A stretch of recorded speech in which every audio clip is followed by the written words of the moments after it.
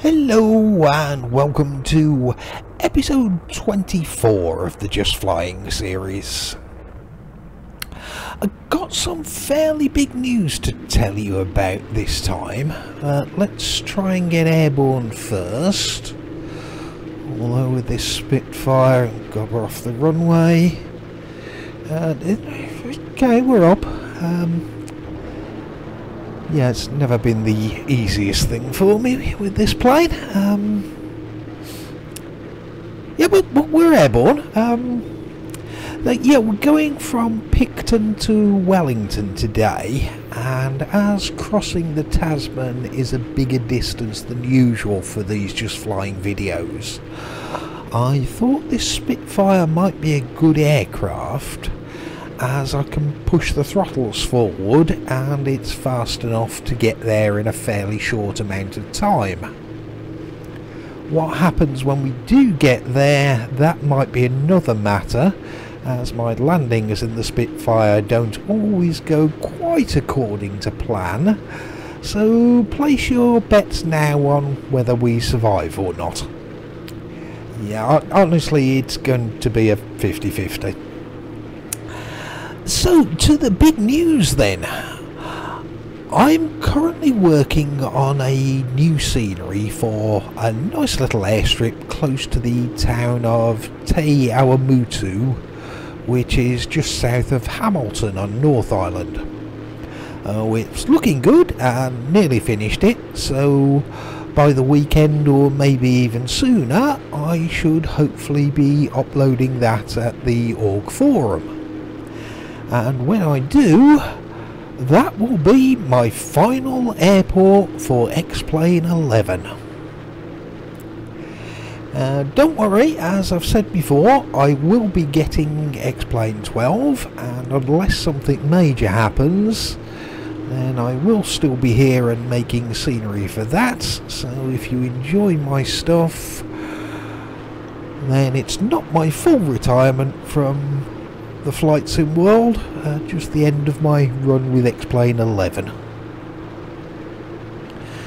There are rumours that the public beta of 12 might be available fairly soon, but even if it's not, I'm going to give up now, as that means I get a little break before I need to start again with some fairly major work of changing all my old scenery to make use of some of the new toys which are promised, like the vegetation and puddles on tarmac and all that kind of thing. Until I can get a copy of the X-Plane 12 beta, I don't know exactly how easy or hard that is going to be to upgrade everything, but as I've made a lot of airfields, it's obviously going to be quite a lot of work, as I'll need to go and check every one of them and then change things as necessary. So until I have to start on that, this new airfield, Te-Awamutu, I thought it's quite a good fun place, and that would be a nice way to bow out and say goodbye to 11. I then get to put my feet up for a few days, weeks, or whatever it turns out to be, before I start again with 12. So as we have got to that point with 11, or will do when I release this Te-Awamutu scenery, let me say it's been a lot of fun. I've enjoyed doing all this scenery. Because of it, I've also got to speak to some really nice people, made some friends, and that's been a lovely bonus to it all.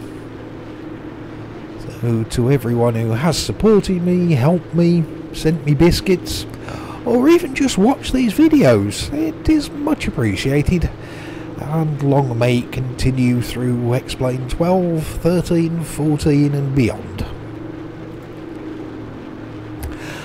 As for the new version of the sim, by the way, when we finally can get a copy of the X-Plane 12 beta, I will start work on my old scenery and updating them, but while 12 is in beta I won't release anything.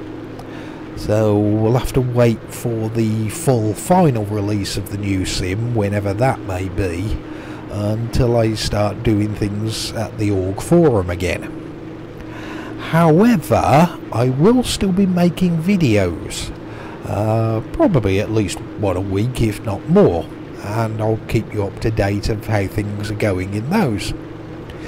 So if you keep an eye on this YouTube channel, then I'll let you see the progress, and as a little present for watching, I might even stick one or two things in my mega folder and give you a link to those so that you can test them out too. But we'll have to wait and see what happens with that, as there's no point in making too many plans yet when we don't know exactly what Explain 12 has to offer, or what I'm going to need to do to make things compatible with it. I'll let you know in the videos. So that's the news then. One final Explain 11 scenery to come in a few days, and then that will be the end of things for this sim and my airport contributions to it. And of course, having a small break from it all will also give me some time to stock up on some new bad jokes for my preview videos, because I know the majority of my audience have nothing to do with flight sims and are only here for my total comedy genius. Welcome to North Island. Anyway, I had a nice few days away recently with a few friends. There are 5 of us who have been really good mates for a lot of years. One of the guys moved over to Spain, I don't know, maybe 15-20 years ago. He's very happy there, and even took Spanish citizenship a couple of years ago. And that used to be a regular thing, where 2 or 3 times a year I'd go over to see him. I'll get on really well with his wife too, so that's great. Stop at their house. And if you've seen my org profile pic with the dog, that's actually their boxer dog, Daisy. Sadly, Daisy did pass away, but I've got some lovely memories of my 4-legged playmate, so I didn't want to change the picture just yet. Maybe one day, but we'll see. So that was quite a regular thing, going over to see them, but then COVID stopped all travel, and this trip was actually my first time on a plane since the whole virus thing began. It was nice to get back over there, and the other guys came as well for the first few days, so it's 3 nights of it's all out having a bit of having a bit of fun, and a few very nice drinking establishments. And then the other 3 lads went back, but I stayed an extra few days, as me and the guy in Spain both play golf, so I'd taken my clubs with me, and the extra few days were then us going out to a couple of courses and knocking a little white ball around, and occasionally knocking it in the right direction too, because it hadn't been about 3 years since I played, and it showed. Yet nobody on the PGA Tour needs to be worrying about me just yet. So here we are at Wellington then, where I have been slowly upgrading things each month. And hopefully you all read my monthly PDF, which I upload in the mega folder, so you'll know that already. I'm not sure what will happen with the upgrading when Explain 12 does arrive, but if I do add a new version of it, then I'll let you know in these YouTube videos.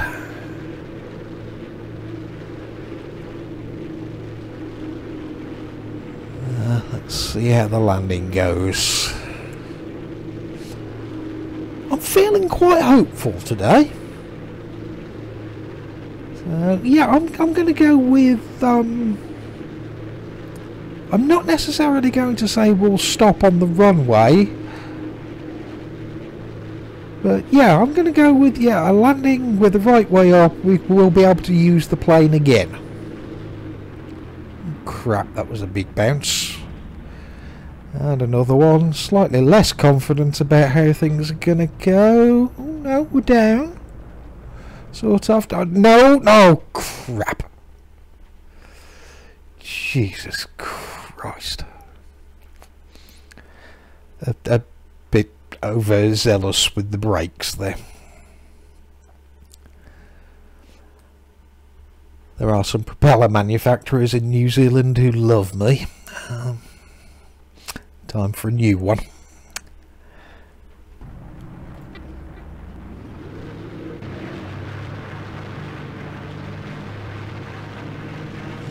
Go that way. And yeah, that was quite a big bounce, wasn't it? That should have been power on and go around at that point, but we're down. And then, yeah.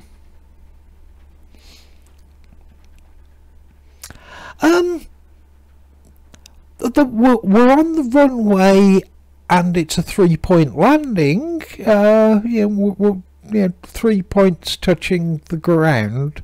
So, yeah, okay, I may have just shot down an entire airport for an hour while they clean up the wreckage, but apart from that, I'm going to say things went quite well.